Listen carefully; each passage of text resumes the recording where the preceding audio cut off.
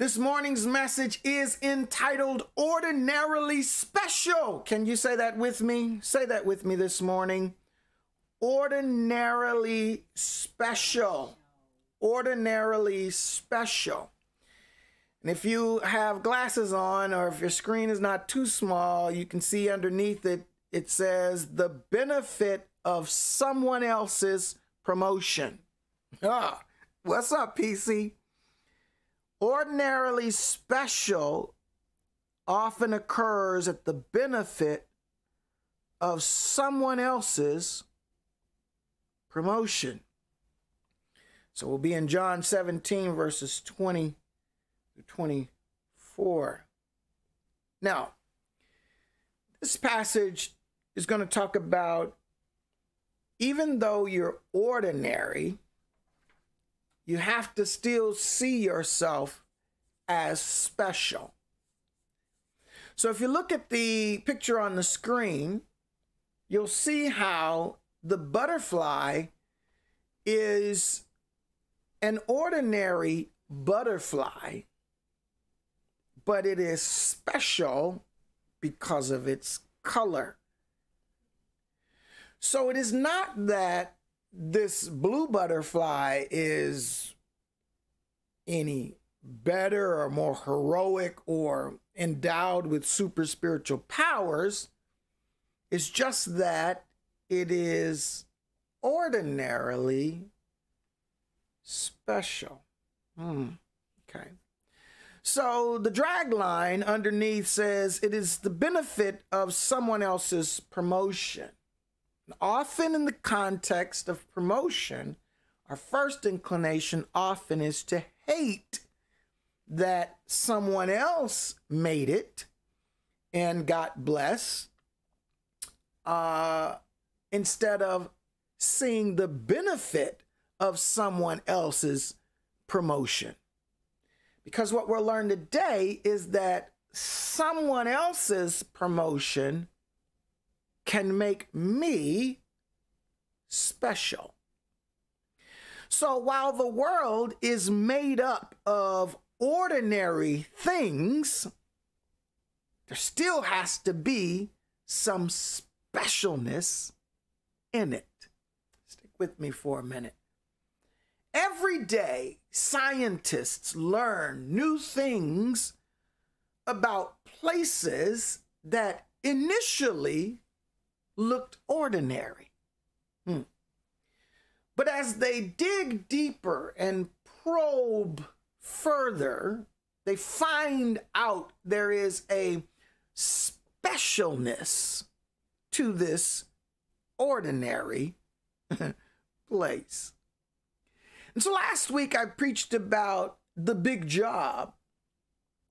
And while everybody may not be able to get the big job, there's still a lot of ordinary people who are special. Anything special starts out ordinary. Watch this now. Anything special starts out ordinary because ordinary is not quite a superhero. It can't quite fly. Special is short of divine. We are not God. We are not special in the sense that we were built or created with something more than the ordinary individual. No, we are ordinary. But God says we are special. So as the world yearns and longs for superheroes to cope with life, I love this. God gives the world many ordinary special people to help make the world a better place.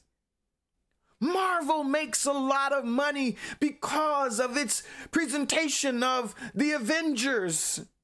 The League of Justice with Superman and Batman and all of these people, created objects and men and women, Wonder Woman, who are supposed to save the world. They aren't real. So in this world of trouble and pain and heartache, when we look out the window, you're not going to see Superman.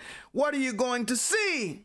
A world filled with ordinarily special people. Hallelujah. I think we lose ourselves when we see others elevated. And we all root for the top dog, or we all want to be like the top dog. We look at people, we follow people on Instagram and Facebook and all these other social media sites, and we look at their image and we want to be like them.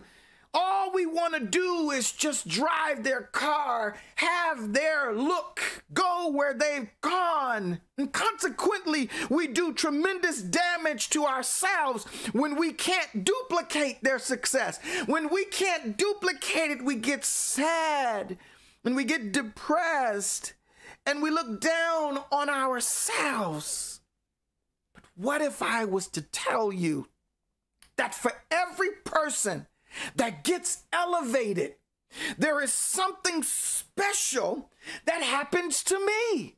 Woo! So that for every person that I wish to emulate, for every person that is elevated, for every person that I see get promoted, something special happens to those of us who have been left behind.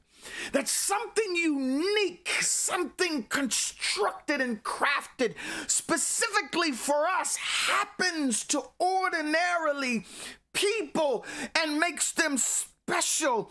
I can remember learning this lesson in the corporate world, that whenever I got promoted, the department that I was leaving was still going to exist. And before I left to be promoted to the new department, I still had to make sure that things were in place for those left behind in order for those things to continue to operate smoothly. Watch this now. So before I left to be promoted, I had to make sure this department kept running. Oh, God, you're going to miss it. So I've learned that a godly promotion doesn't just leave people behind to fend for themselves, but that they become special. And they are special because it takes ordinary, special people to fill the gap when people are promoted and to stretch for continuation. It takes special people to keep the ball rolling when something is removed. Listen to what I'm saying. When God chooses to give someone a big job, we celebrate it because it means there's a specialness that comes to those who are left behind. In other words, when I get promoted, somebody else is going to take my position. I have to promote, move, and shift people around in that department to make sure that no beat is skipped. Listen to what I'm saying. So last week I talked about big jobs, but not everyone may get the big job. But when someone does, there is a vacancy that occurs, and that means there is a place for some ordinary special people to keep the world running. Ah, God. There are people who get elevated to the masses and to numbers, but the world has to keep running, baby. Somebody still has to keep changing the diapers. They don't put all that on Instagram. They only put that they're in Cabo. They only put that they're in Europe. They only show all the finer things. But who's cooking? Now, who's taking the trash out? Come on, put that on Instagram. Show me, bro. You take the trash out. You're changing the tire on your wife's car. The oil is leaking. You are doing the day-to-day things that help to hold this world together. If everybody was a megastar, nobody would be doing the things to keep megastars in business. God, I told you before about the substratum, those behind the scenes that don't get the recognition, that aren't appreciated. There's no award ceremony for them, but without them, the world wouldn't be ticking. Come on, somebody. So there are this Jesus in this text today. In today's lesson, I'm going to show you how Jesus got promoted. And while he got promoted, he prayed some pretty special things for some pretty special people before he took on the role. Check this out. Let's check this out. Look at John 17, verse 5. The text says, "And now, O Father, glorify thou me with thine own self, with the glory which I had with thee before the world was." So Jesus is asking the Father, he says, glorify me back with you to where I was, put me back on the glory level that I was on with you before this old crooked world came into being. So today's lesson is from John 17. Watch this. Go with me a little bit. And the lesson takes place right before Jesus's hour of crescendo, the crucifixion and the resurrection. So we're talking about a period of time where Jesus is praying a prayer for special people right before he gets his promotion. And before he gets promoted, what is he asking? He's asking for the promotion to be restored to the glory he had before the world was. So he's asking for his status back. And before he goes, he prays this prayer for some ordinary people. And so John 17:1, I'm not going to read it, but it begins with Jesus requesting God's glory for the outcome of his obedience to the cross. He says, I've been obedient. I came to this cross. I did what you asked me to do. Now put me back on my status. And verse 5 is Jesus saying, when all this is over, when all this cross is over, when I raise myself up again, I want you to return me to my glory with you I had before the world was made. But before you do, God, I'm giving you the context of the text. But before you do, or while you're doing it, I need you to do something for some ordinary special people I have come to know and love. That's Matthew, that's Peter, James, and John, Bartholomew, all of them. Jesus says, before you promote me, I have a prayer for those that I have come to know and I have come to love. So Jesus prays this intercessory prayer. You know, he's at the right hand. He prays this intercessory prayer for the people he knows he's about to leave behind. And for those of us who would one day be in the place that he's leaving, he says, I need to make sure that when I leave, that everything is copacetic. I need to make sure that everybody has what they need to keep the world running. I'm telling you that when Jesus was on earth, he disturbed things. He shook it up and changed it to where people were beginning to recognize something was different. So he wanted to make sure that when he left, that the world didn't lapse back into this aura of sin without an expectation that something was different. And so before he left, he said, I need some ordinarily special people to keep things at a status quo. So the disciples weren't divine. Peter wasn't divine. Matthew wasn't divine. They were regular men, publicans, tax collectors, fishers, Luke a doctor, regular ordinary people, but had a special call on their life. So the overarching theme of this text is his glorification. That this whole text is about Jesus being promoted. But the sub-theme is our unity. The overarching theme is his glorification, but the sub-theme is our unity. The ordinarily special people have to be one. So by glorification, I mean Jesus had been de-glorified. That Jesus, when he came to earth, was a step down. Ah, God, I feel him. Jesus was de-glorified. He took a cut in pay.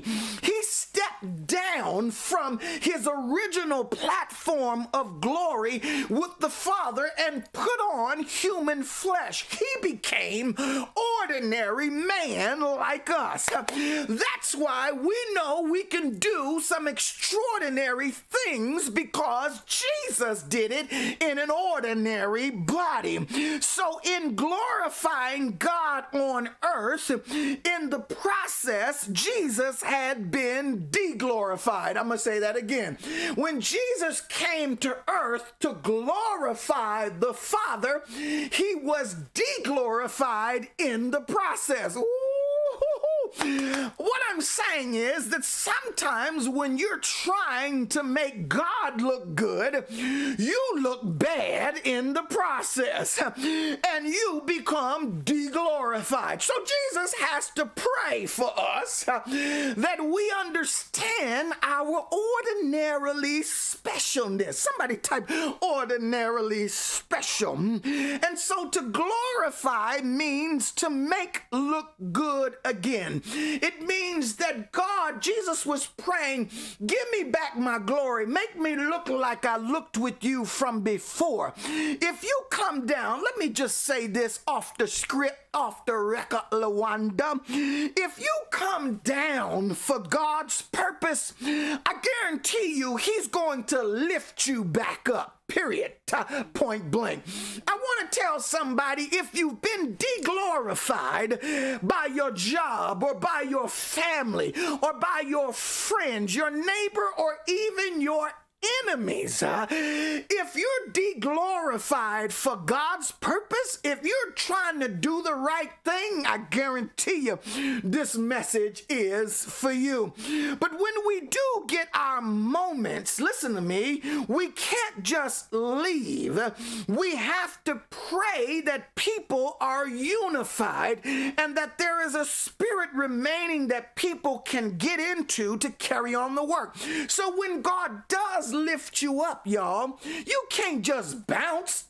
You can't just leave.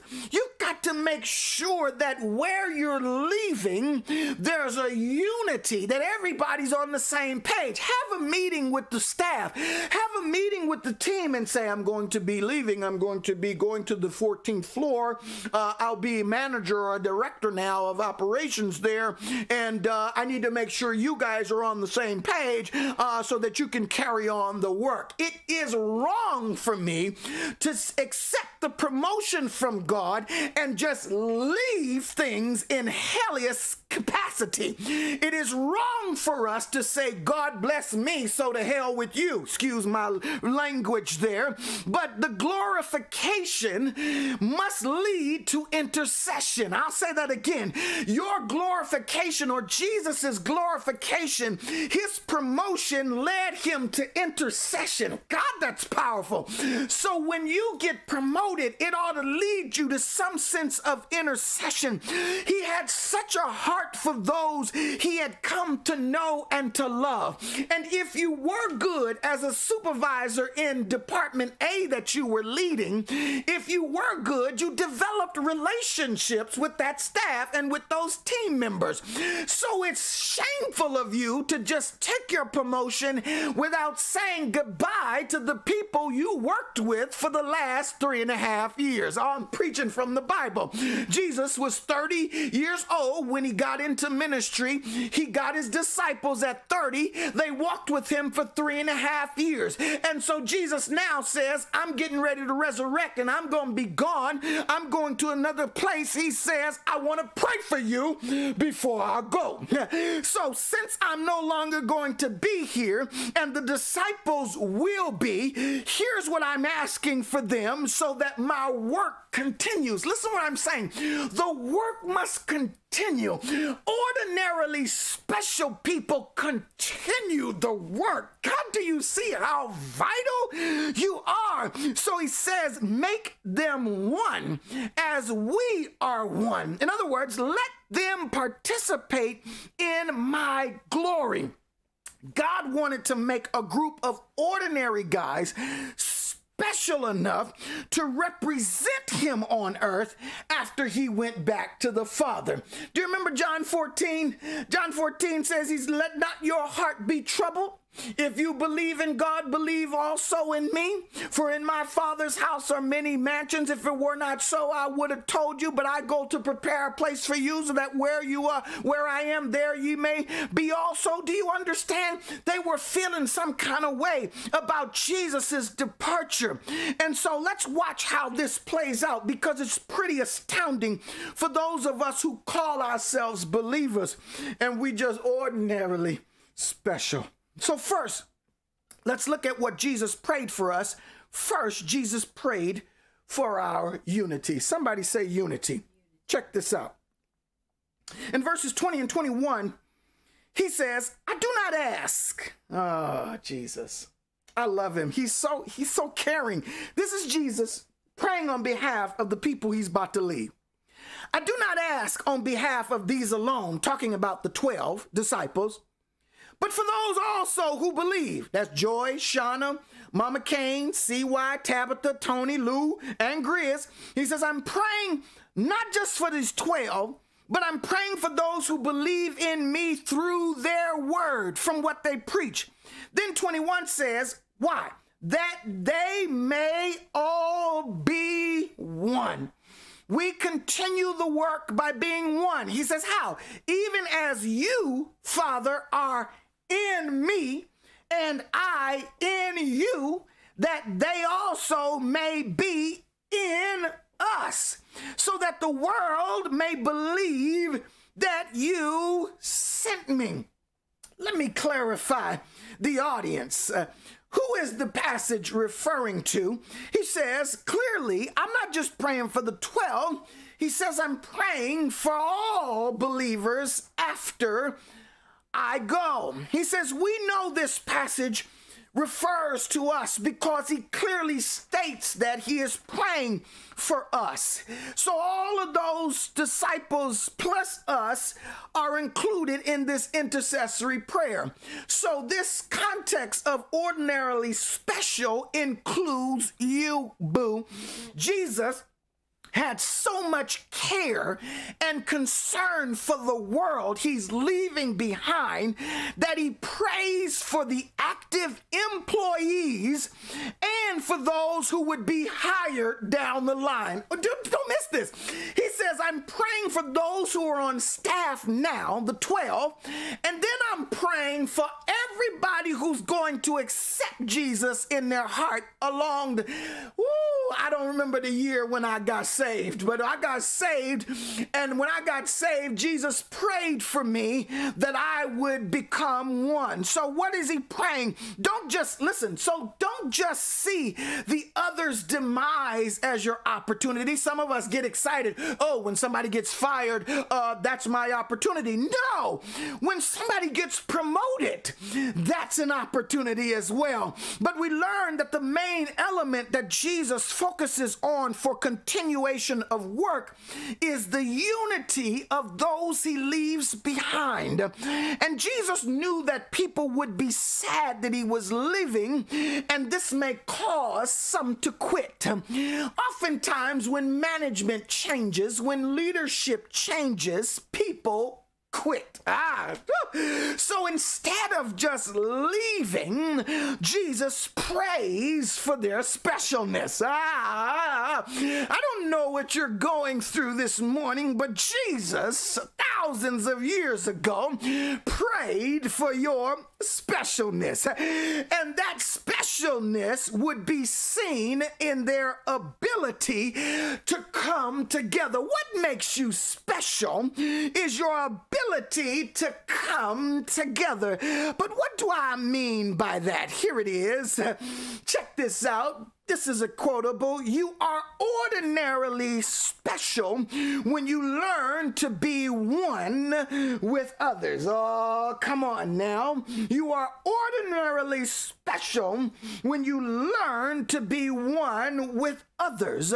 So what God is saying is that I need a group of special people who won't be like crabs in a barrel, grabbing and trying to pull people down, but will see themselves as intricately interwoven with others to complete the job. And so what's important to note is that in the crucifixion, the death and the ridicule, Jesus, in the eyes of the world, had become deglorified. So the world, looking at Jesus, who said, the Jews were saying he was the Messiah, but to the world, he was just a man who got killed. And the fact that he had just been deglorified, so he was sitting there being deglorified in the eyes of the world. Well, he ain't nobody special. They just put him on the cross.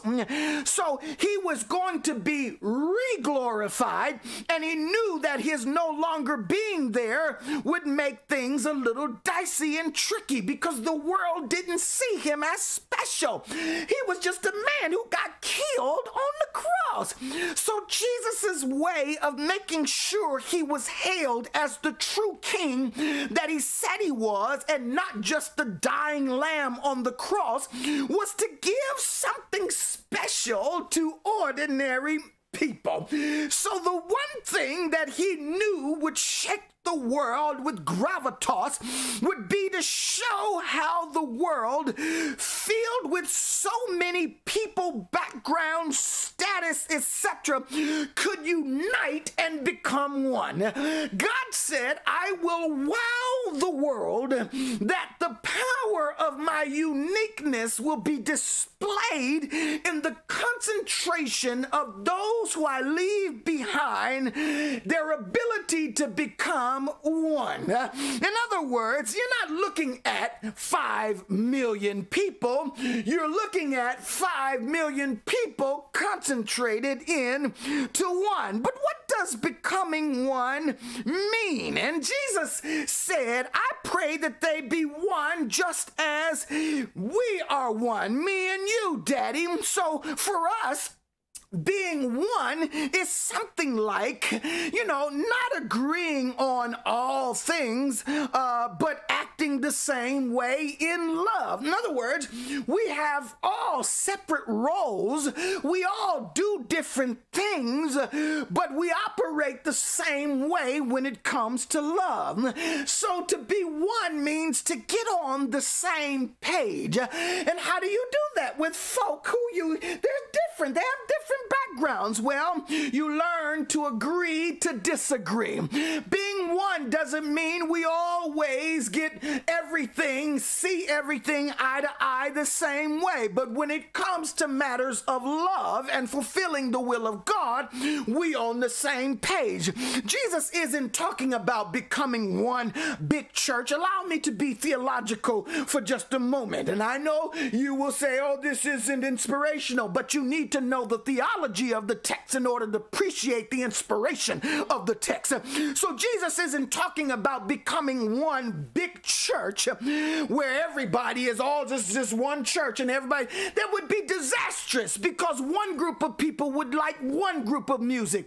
One group of people would like to hear the bells and the songs and come at this time, and they would want to sit this way, and they don't want to clap, and they want blue robes, and we want choir, we want solos, we want to pray. You can't get everybody in the church on that same page. So Jesus is not talking about a universal church in the world, all in one place where we all go to the same building, but he's talking about having many different churches. He's talking about having a Methodist church, a Baptist church, a Presbyterian church, but when it comes to love, we all on the same page. You can worship one way, it don't matter. It's not going to affect my love for you. In other words, you can meet at Saturday at 2 o'clock. It's not going to affect how we love you. The one thing we can all agree on is love. And so being one is not agreeing on everything. It's just being on the same page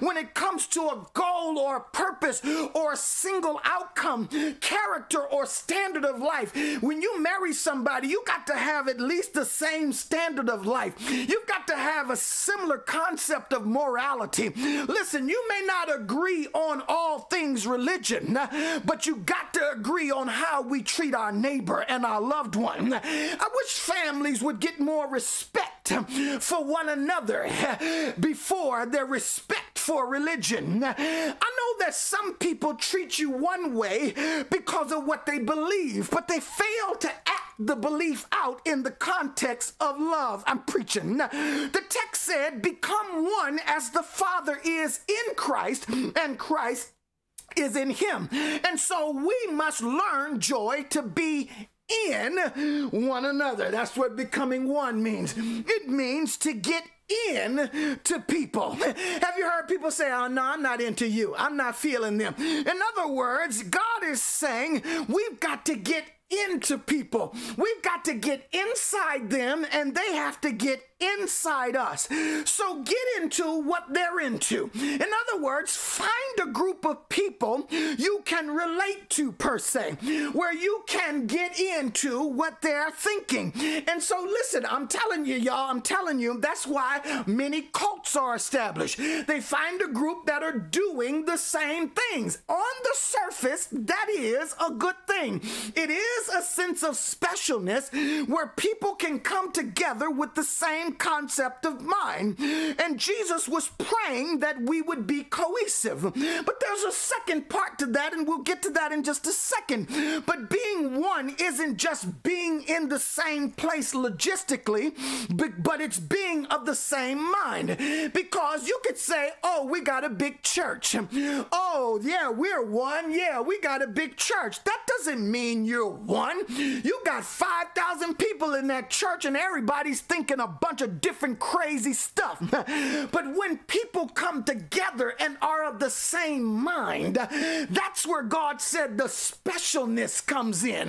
God said, don't just convene to be convening, but convene to come together. Don't you remember the 50 in the upper room who were waiting for the Holy Spirit? It wasn't until the text said that they got on one accord, that's when the Spirit fell. So you can have parties and gatherings all day if you want to. You can call them church, you can call them revivals, you can call them festivals, you can call them holy oil healing services and all that. But if people are not one on the same accord, you will not see the specialness that God placed in you to continue things on earth. Let me make it a little more practical. Allow me for a moment. The United States is called the United States because 50 states have agreed for the most part to follow a set of governing rules to be what?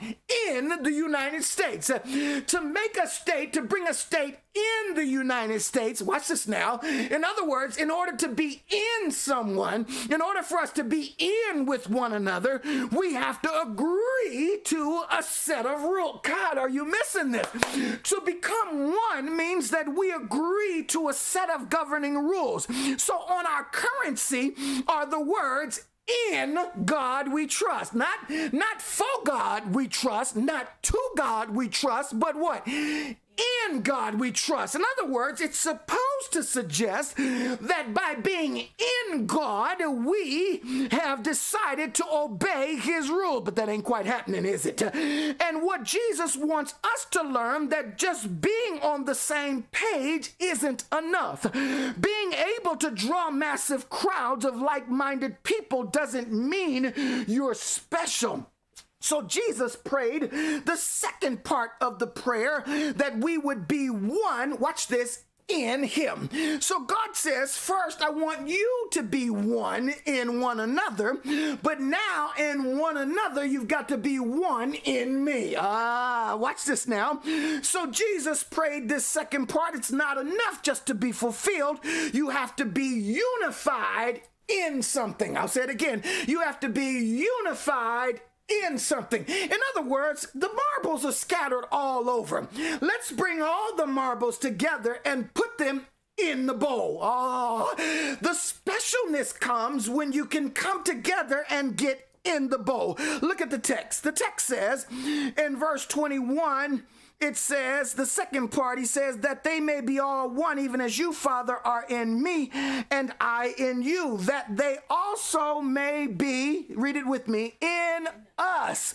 We've got to be in the Father and in the Son, so that the world may know that you sent me. So look at the underlying context, that the promotion, he says, I need to leave this in place so that the world can know that you sent me. So what does it mean to be in God? God is saying we must be one in one. I'll say that again. We must be one in one. So we as a collective body of believers must be one, but we must be one in the one. So people often brag about the fact that they are one, or we're united, or we a family. Yeah, but you a family in what? You're just a family. That's why you have no power. That's why you have no authority, because you're just a family. A family that doesn't agree to follow anybody's rules is just a family who is combined. I don't want to be joined to anything that's just a joining to be where everybody is. I want to be where everybody is, but we are in something that is higher than us. Watch this now. So we as a collective body of believers must be one in the Father. Well, how do we become one in the Father and the Father in us? By his Holy Spirit. So we get in people by his Spirit. We get in God by his Spirit. His Spirit gets in us by his Holy Spirit. The Holy Spirit lives where? In us, right? So when he comes in us, then we are in God. Watch this now. So when we come together as a people, the only way we get in God is to turn our physical, logistical, natural combination as coming together into something spiritual enough to go up to where God is. God. So listen, I don't need your clarifications, your wisdom, or your intellect on earth. That brought us together. But in order for us to be together with purpose, we must turn our intellect, our ingenuity, our education, and our backgrounds into something spiritual that reaches up to get into God. And so the Godhead is one. Watch this now. The Father, the Son, and the Holy Spirit, and these three are one. So we learn how to be millions, but we are one. Well, how is God the Father, the Son, and the Holy Spirit one and being three? They are one by Spirit, because God is Spirit. So the Holy Spirit keeps them all combined. Watch this. What am I saying? So God the Father acts as a spirit. Jesus always does what the Spirit says. The Holy Spirit does what Jesus says. So in other words, when they operate spiritually, they always function the same way. Father has a different role. Jesus has a different role. Holy Spirit has a different role. But when they operate in the Spirit, they're all on the same page. What am I saying? I'm saying that when we come together and we find find our collective purpose, we turn our activeness, our actions into spiritual modes where our spirit, listen, in other words, we're operating as a church all over the world with the same spirit. Well, what is that spirit? The spirit of love, the spirit of life. That spirit then creates that unified power of the body that makes us special, because not only are we combined as one, but we have molded into a spiritual intellect. This might be too deep. You might not be getting it. I might be preaching ahead, but I think highly of you. That's why I'm giving it to you. But we turn our ingenuity, our passion, and our creativity into something that is spiritual and special. And God says that you are able to be an ordinarily special when you come together and you make that kind of connection. So watch this now. You then, the second part is you are ordinarily special when you can be into others while still being into God. I got to say that again. You can be into others while still being into God. Let me talk right here to you, Cynthia. Those of you who brag about being able to be together, listen, those of you who find a man and you find a woman, or you find something now you're into, right? I'm into the gym. I go to gym 7 days a week. But you go to gym 7 days a week, but you can't be into God. When the gym takes you away from God, you've lost your specialness. When your honey boo makes you stop going to church, you've lost your specialness. The goal of specialness is being able to be into one another while you still can be into God. Oh, I'm preaching, I'm teaching, I don't know which one. But I'm telling you that the specialness of your life is when you are able to be into one another. I love joy. I like kissing joy. But if joy don't love God, we got a problem. We need to be able to turn the kiss we have for one another into kisses we have for God. We must be able to, as a family, love God. When I see her lifting her hands, I need to lift my hands in agreement. When I go to worship and prayer, I don't care where they are in the world. Joy is with me. My daughters are with me. My son is with me. We all collective. When I pray for all of them. Why? Because we're not only into each other, but we're also into God. And I need my children to understand, listen, I love you, but I'm into God too. And if you want to love me and you want our relationship to be rich, you've got to be into God as well. And I told you I led all three of my children to the Lord when they were babies. And I'm depending on God to keep them. I'm depending on God to keep them as one as we operate together. So he's saying, I'm going to make you ordinarily special, but for me. So in other words, you're not just ordinarily combined for you. God didn't give you a boo to be happy for you. He said, I gave you the boo so the two of yous could be into me's. I'm saying yous are important for me's. So we've got to I feel like we've got to be conscious enough of our oneness and that God has brought us together to glorify God. Remember, the whole point is to get God, Jesus, back to his normal status. So he's saying then that being unified for the wrong reason is nothing more than a coup. Oh, you can get people together for the wrong reasons, and those are debacles. So God says, listen, when people are promoted, you don't just leave people behind to form coups. You don't leave people to their own intellect to form coups, because coups like to take over. God said, I didn't ask you to take over. I didn't ask you to run the kingdom. I didn't ask you to worship. Do you know that some people have the audacity in relationships to say, I want you to worship me? You fool. You must be out of your mind. I wish I would worship you. I wish you would worship me. We worship God. Come on, I'm talking to somebody. Nobody gonna say amen. Let me look at my, so anybody say amen? Listen. the way we get in God is by his Spirit. And so to be one in God is to agree to obey the rules he gives us. It is people all over the world getting on the same page in God. Right now, people are preaching in Japan. People are preaching all over the world in Europe and the Netherlands. People are preaching all, and I'm believing that we are on the same page because they should be preaching love. It doesn't mean that we all do it the same way. It just means that we are all pledging to obedience to doing it God's way. Not necessarily how we do it, but doing what he wants us to do. So God, we agree God wants us to love him, love our neighbors as we love ourselves. How you do it, that ain't the issue.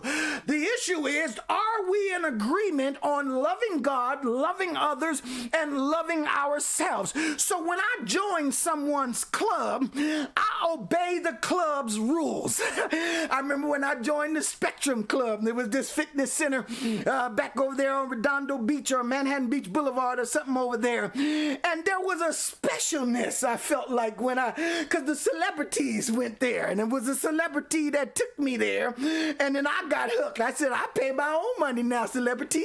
I'll go here when you ain't even here. They used to have to take me. I had to go on the guest pass. But after a while, I got my own pass. And I said, now I'm a part of the club. Woo! I want somebody to see that you're ordinarily special because you're in the club. Well, what's the club? You're in God. You are in one another, and you are in God. Woo! You are in the club. Yes, it's special to be one with others. Have you ever been kicked out of some place because you weren't in the club? Come on. God is not going to kick you out. The devil can't kick you out. You can say, I belong here. No weapon formed against me shall be able to prosper. But when you can be into others while you are into God, that makes you special. I'm telling you, man, when you can learn how to go to the party, hang out with your friends, I ain't got no disrespect, and you ain't disrespecting me because you playing Snoop Dogg or you playing whoever, Tony Braxton or Chris Brown or whatever it is you playing. That ain't doing nothing to my holiness. I'm into you. I'm here supporting your baby shower. I'm here celebrating your son's graduation. You serving cake and barbecue. I'm definitely there for the food, and I'm telling you, I'm here for it. I'm into you. But what you must understand, that when things start going left, I'm not only into you, but I am also into God. And when it starts going awry from what God wants me to do, then I must leave. Thank you, Danny McPhee. So whenever things start changing that takes you away from God, you've got to make the decision to say, I am into you, but I'm also into God. Is anybody getting that second aspect? So that's what makes us special. And God's word is his spirit. The word says in John 4 that his word is spirit. So when we get into the word, watch this now, when we get into the word, we get into God as the word gets into us. How? By the Spirit. So all three of the Godhead are present. So how do we become one and one in God? By reading his word, by following his word, by agreeing to obey his word. Sometimes when me and Joy have an argument, we fighting from the flesh. And she's fighting for her end and I'm fighting for mine. I'm there, but you ain't seeing it my way. She said, you ain't hearing me. But you ain't hearing me. And neither one of us hearing each other. And then the escalation goes up. But then we decide, somebody gets a great idea and say, well, what does the word say? And then we pull out the Bible or we quote a scripture and we say, well, we both wrong, right? Come on, talk to me, John. We's both wrong. And so we have to both pull back because what we have decided says we are into one another. Hallelujah.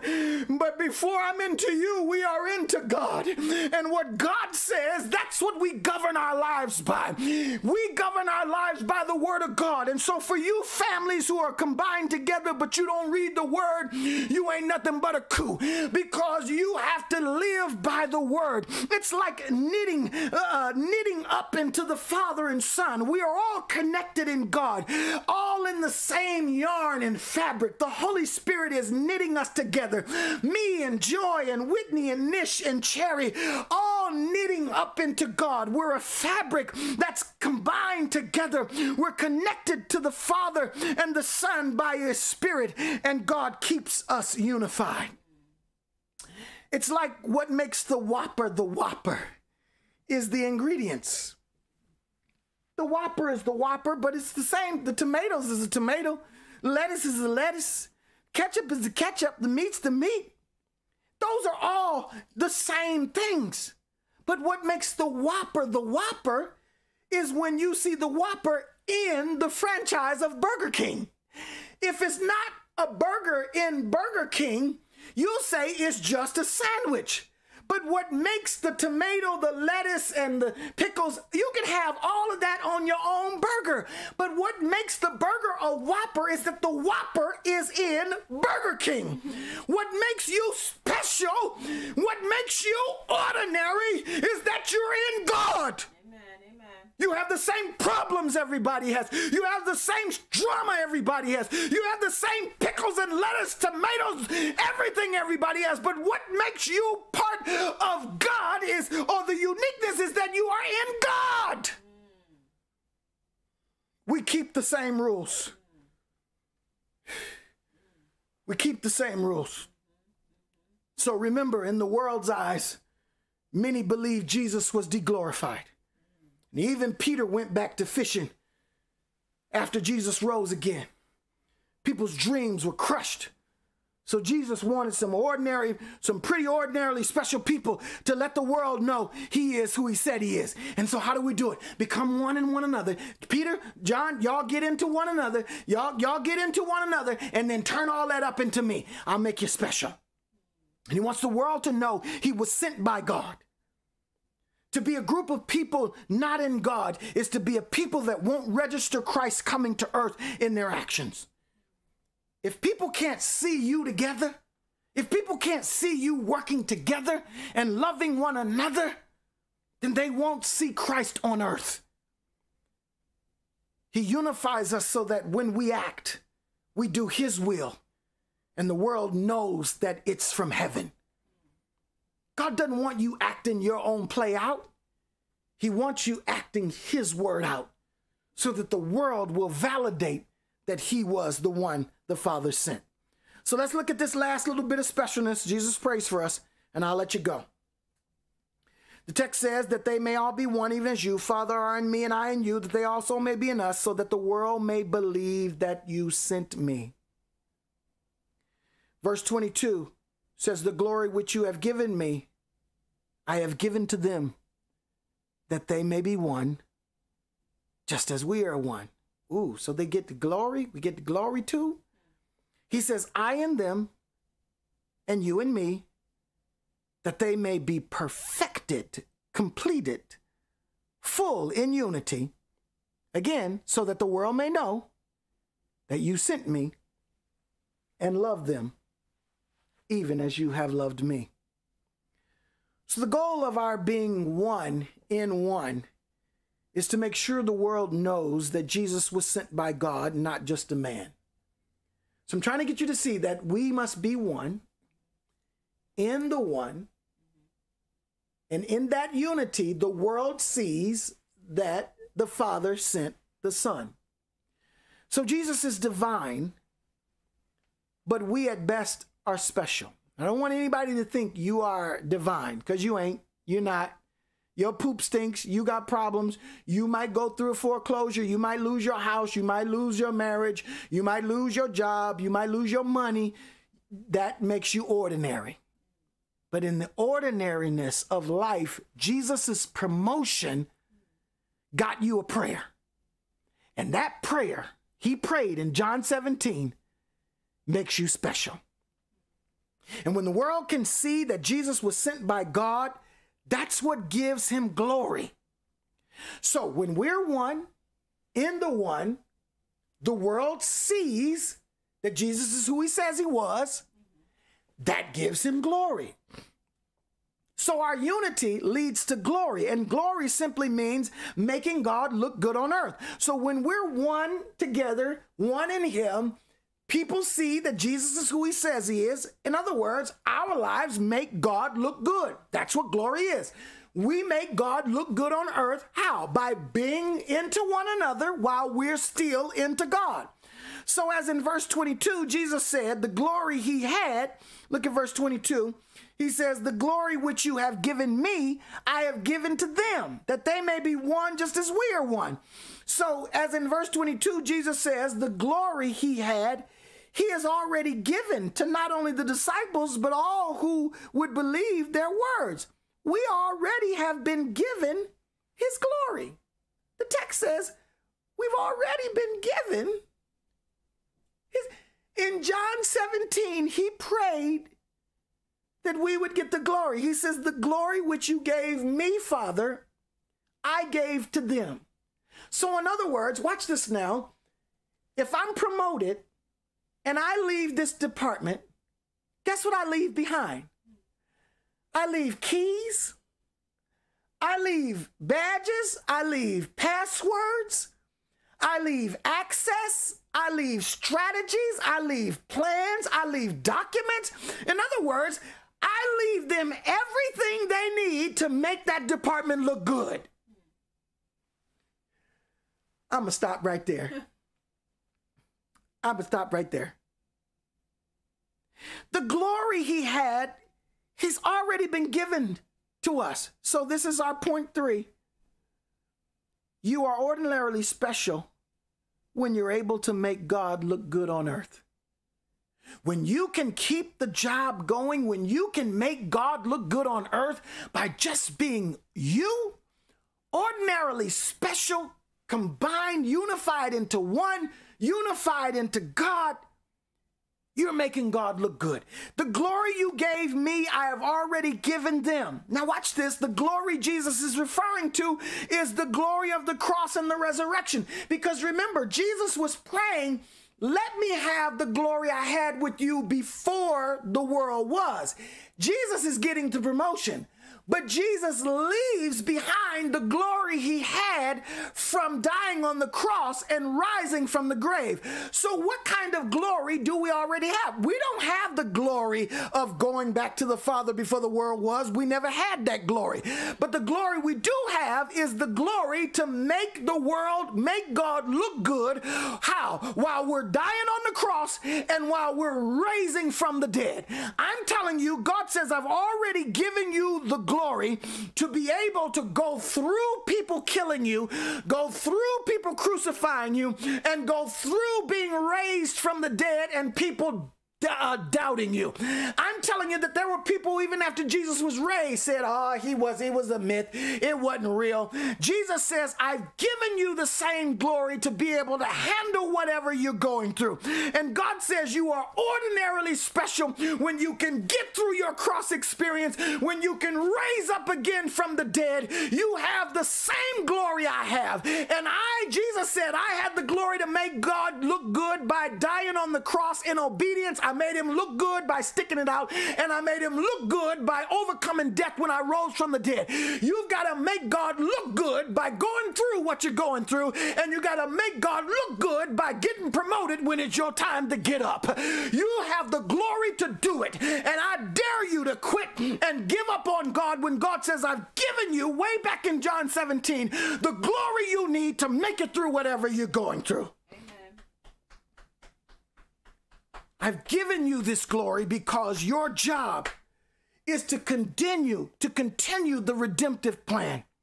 The glory that Jesus was looking for, of verse 5, what he had with God before the world was. We don't get that. So he leaves them with the ability to look good out of whatever they had gone through. And just write this scripture down, note it, Shauna or Joy. Romans 8:30. Romans 8:30 says the believer has already been glorified. We have already been glorified. So I am destined to come out of this. Whoa, you hear me? I am already declared to come out of this. Why? Because God would not allow you to go through what you're going through and not come out of it because it would make him look bad. So God says, in order to keep me looking good at a world that already doubts me, I need for you to win. Is anybody getting what I'm saying?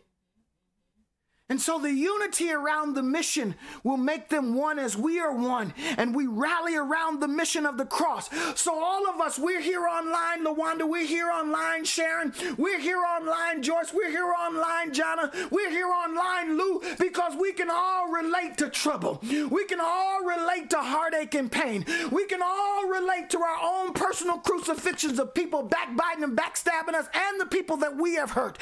We've done wrong and we can identify. But there's a few of us who are online who can identify with the resurrection. We can identify that the Lord came through right at the 9th hour and he turned it around. There's a few of us who know what it's like to lose a job and get a new one. There's those of us who know what it's like to be divorced and then find the woman of your dreams or the man of our dreams.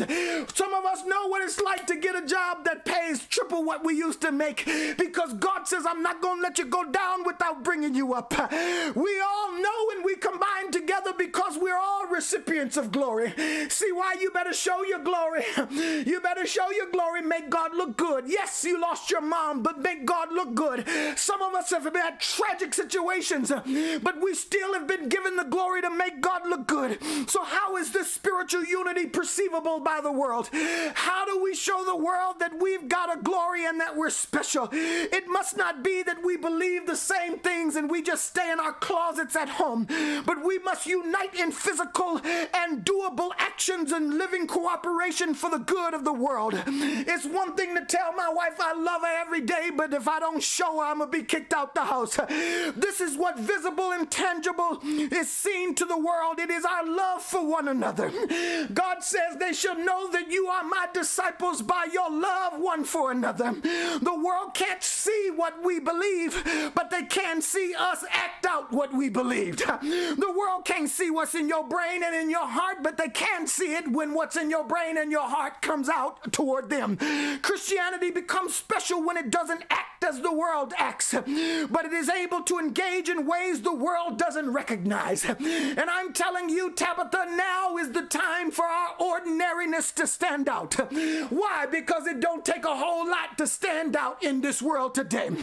Because today, simple acts of kindness, simple acts of forgiveness, simple acts of love are really heightened now. Why? Because negativity, hate, judgment, and anger is so normalized now.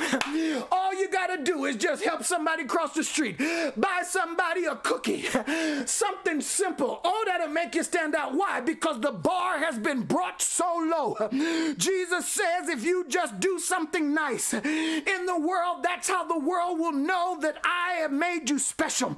So the unity God wants with us is the same unity Jesus has with his Father, meaning he does exactly. Jesus does exactly what the Father wants. He does it just like his Father would do it. And when this kind of unity occurs, the Father and the Son can say they are one, because whatever the Son does is just as the Father did it. In other words, when I send a representative to represent me, I send them in with the same authority because I know they're going to do it just like I told them to do it. That's what makes you one. Sometimes when they're asking for me, I can put Joy on the phone and say, that's my wife. She's got the same authority. She can answer all your questions, and I trust she's going to do it just like I said do it, or just like our family has agreed to be done. That's what makes us one. When we show up and we do it the way the Father says do it, we should be able to act in a way that my coming to the hospital to pray is just like your bishop coming to the hospital. You going to the hospital to pray is just like Jesus going to the hospital to pray, because you're praying in Jesus' name. You're praying how he taught you. You're one in God and you're one in one another. I'm telling you, we've got to learn how to come together and exhume the power of God in our lives, showing love to people in the world. And now for my concluding thoughts to this passage in 17, the text says, Father, in 24, this is sweet. This is beautiful. He says, I desire that they also whom you have given me be with me where I am. I feel like jumping up and jumping around like a grasshopper. He says, I desire that they also whom you have given me be with me where I am, so that they may see my glory, which you have given me, for you loved me before the foundation of the world. So Jesus has asked that we would see his glory, the one he gets from the Father that he had before the world was made. Jesus prayed that we would be there to see him shine. He says, I want them to see me in my promotion. He wants us to see him in his glory that he had with the Father before he came to earth. He doesn't want us to have our last memory of him on the cross as the dying lamb or the raised up lamb. He wants us to see him in all of his power and glory, and none of us have seen that yet. Our glory of God is interrupted. It's interrupted by the loss of a job. It's interrupted by a sad pain in our back. It's interrupted by a car being repossessed. Whatever glory we see God in is interrupted by trouble in our marriage.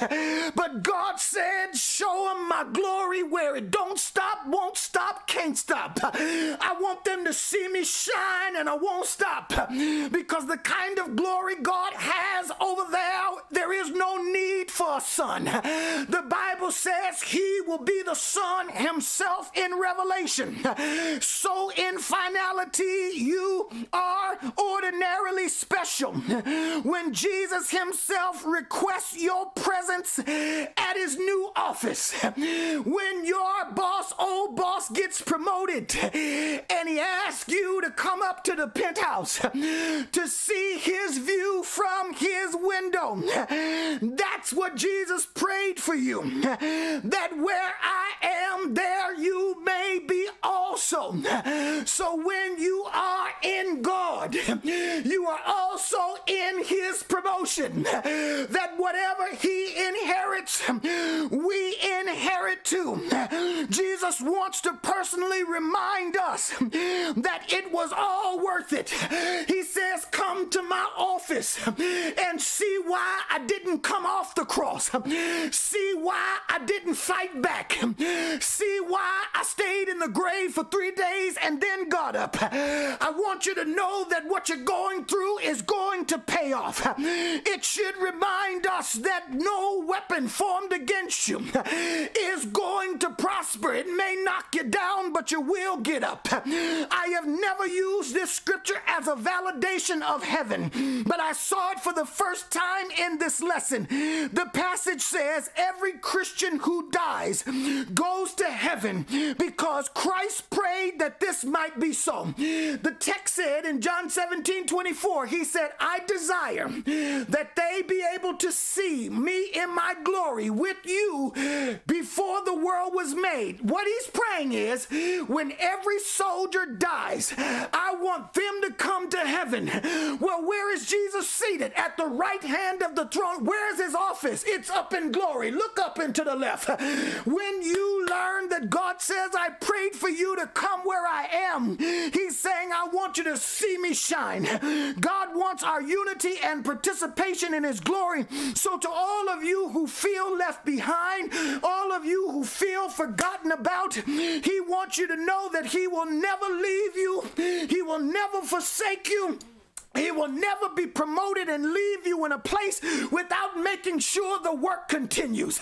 You're going to work. You're going to find a job.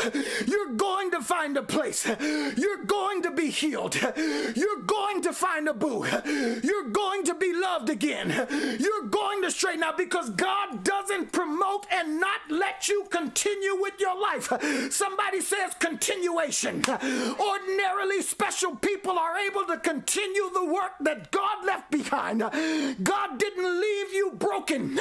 God didn't leave you for things to stop. He left you there so you could realize you are ordinarily a special person, and special people keep it going. Special people keep it going. Special people keep it going. Special people keep it going. You're the one who he needs in this period of transition to keep his word alive. So you feel the pain, but keep praying, son of God.